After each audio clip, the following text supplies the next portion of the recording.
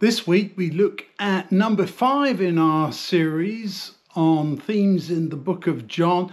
This is the testimony of the Samaritans. A great, what could you say, example of how people who might have been prejudiced are completely turned around when they come face to face with Jesus and his message. You remember how this whole story began.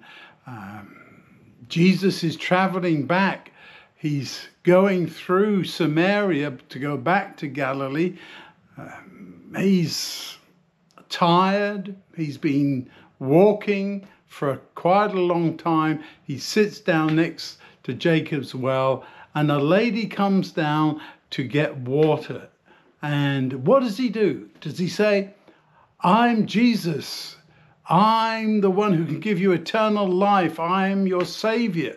No, he simply says, "Could you give me a drink?" Well, we don't have time to go through the whole story. There's some quotes in the notes for this time that I'd like to point you to. Terry Blackstock: "I'd like to think about the biblical story of the woman at the well and how out of order her life was. Jesus pointed out she'd had 5 husbands and was living with a 6th. But Jesus chose her to be the one who would take the good news of the Messiah's arrival to her village."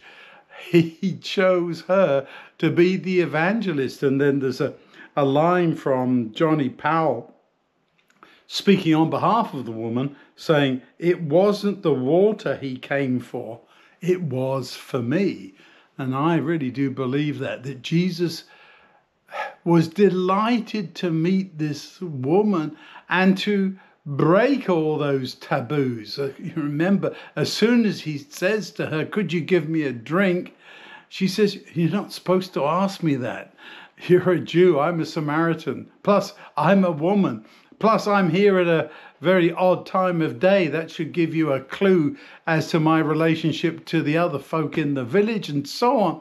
There's so much there that should lead us to think, well, this is not the right kind of person to take the message. But when she goes back to the village, she goes in and starts shouting, "Come and meet somebody who told me everything I ever did," which is a bit of hyperbole, of course. And then she says, "Could this be the Messiah?" Here is a Samaritan woman having just met Jesus, wondering, maybe this really is the Messiah, the one who was to come. Now, don't forget, the Samaritans only held to the first 5 books of what we call the Old Testament, the books of Moses. They didn't follow what the Jews did in the rest of the Old Testament scripture. So how did she know all about the Messiah? It's an interesting question, but she obviously had heard about the prediction of a Messiah to come and was wondering, is this the one? And she goes running back to the village to tell everybody. Let's look at, after all the conversation they'd had, we can't go into all of that. The people of the town go out to see him, and Jesus says to his disciples when they start talking about food, you should be looking for the real food. But again, we don't have time to go into that aspect. But verse 39, "Many Samaritans from that town trusted in him because of what the woman said. He told me everything I ever did." So when they came to see him, they pleaded with him to stay with them. That wasn't part of the original plan, was it? Jesus was going through, just passing by on his way back to Galilee. But he responds positively to their request.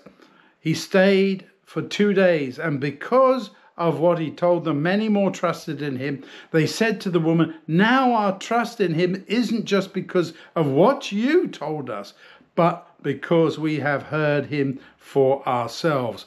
We're convinced that he really is the Savior of the world." That's the testimony of the Samaritans that we're pointed to in this particular study. What a wonderful comment. We believe. We are convinced he really is the Savior of the world. And that's never mentioned anywhere else in the New Testament. It's the Samaritans who give that declaration about Jesus. And there's a little postscript too. After the persecution in Jerusalem, when Philip goes to Samaria, he has great success. And I have to believe that's because they already knew something about this Jesus, and what Philip was telling them, or at least some of them, wasn't brand new. They were ready to accept Jesus as the Savior of the world. What a wonderful testimony from people you would not expect. Let's think about what that means.